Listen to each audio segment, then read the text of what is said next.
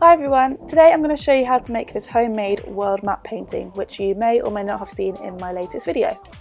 So what you're going to need for this is just an empty photo frame, some A5 paper, some acrylic paints, some paintbrushes, some masking tape and a very sharp pencil.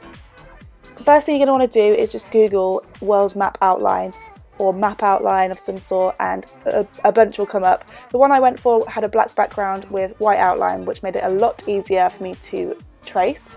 You also need to make sure that your laptop or computer is turned up all the way on the brightness. Then you can just take some masking tape and fix your paper onto your screen so it doesn't move, and take your pencil and just start tracing.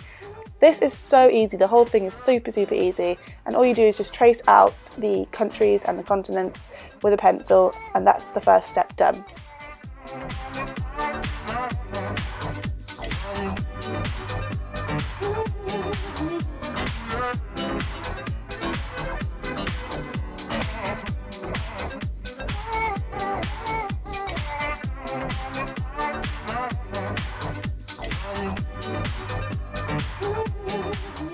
So once you've finished tracing your map, you can take off the masking tape and remove your paper.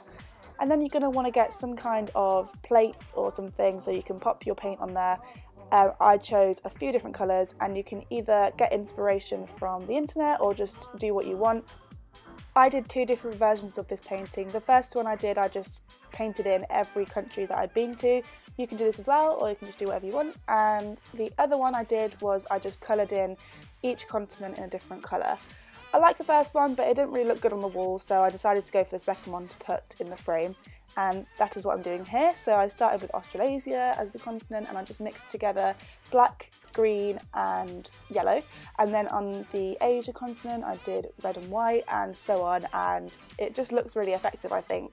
You can pretty much see what I'm doing here. I'm just taking the paint and just putting it in wherever I think it would look good, and then dabbing it around a bit so it kind of smudges together, which I think looks really cool.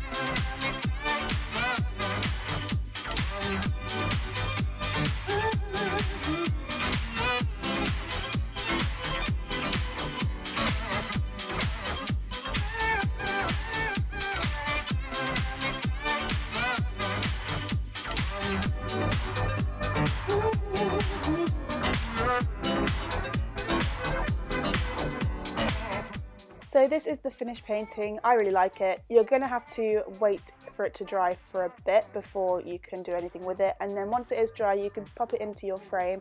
If there's any extra paper left over at the edge, I just folded mine down and then put it into the frame again after that, so don't worry about that. And that's it. And I just popped it on my bedroom wall while I was redecorating my room, and I really like it. I think it's really cool, and it's nice to have a personal touch in my bedroom. Thanks for watching, and I hope you enjoyed it.